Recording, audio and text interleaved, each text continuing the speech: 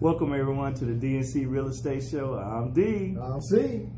What's going on, man? Been a while. Yep. You have a nice vacation? It was good, man. My niece graduated. Got to spend a little time with my daughter in Texas, and okay. you know, my grandchild. It was beautiful, man. It was a long drive, man. I couldn't fly, man. I looked forward to spending time in Texas, and I couldn't fly because they said if I fly, my daughter was going to be in 14-day quarantine. So, you know, I had the tickets, me and my son, and then I just, you know, just like, hey, let me go rent a car. Let me just drive out there. And I spent some time with my niece. She graduated. I'm so happy for her. And my granddaughter. It was beautiful. Nice. Family. You know how it is. So, our topic today, why real estate? Why now? What's going on in real estate? Let's talk a little bit about that. We can converse a little bit about that.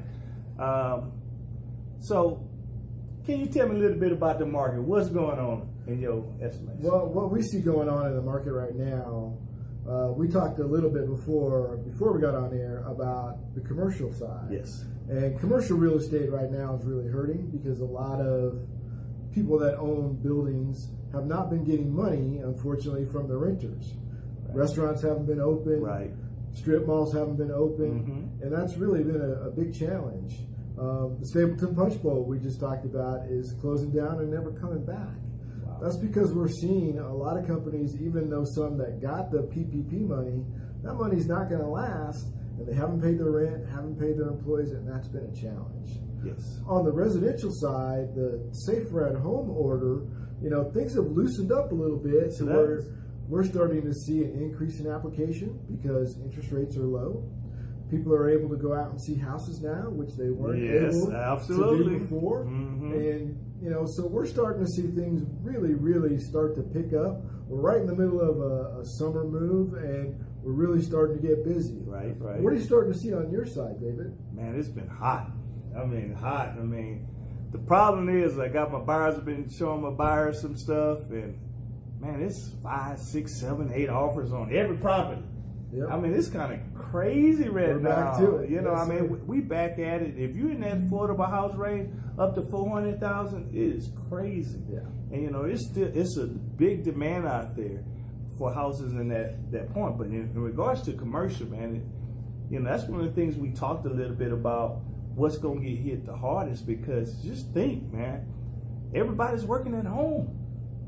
You know, businesses trying to, you know, virtual. We can do the Zoom, we can do the Google, we can do Microsoft Teams. So everybody's commercial might be in trouble.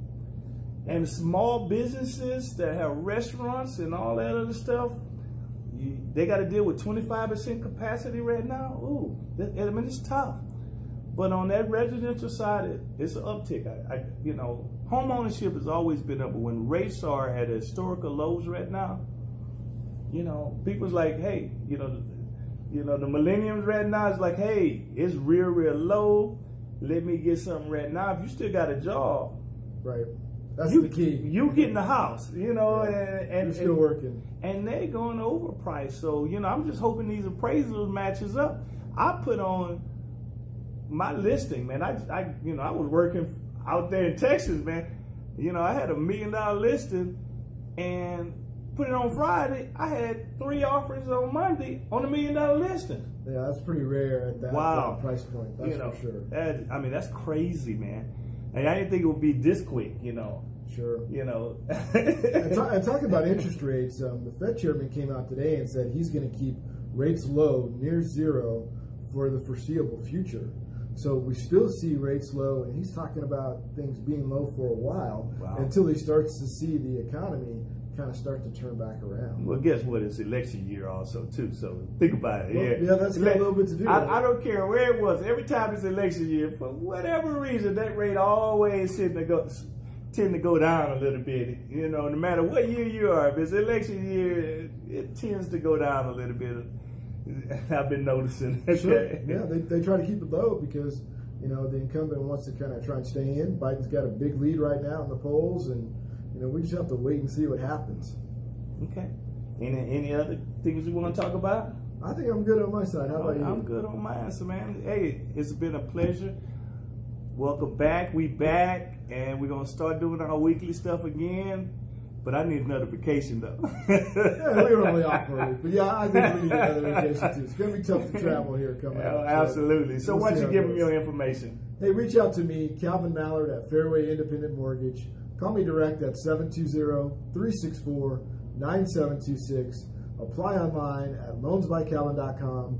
Google me on Facebook at Loans by Calvin. How about you, David? All right, David Babineau, Caldwell Banker. Phone number is 303-903-0395. You can go to my website, mynewhomeincolorado.com, or hit me up on social media, The Real Estate Man 24/7. Have a blessed day, everyone. Be safe, everybody. All right, take care. Bye-bye.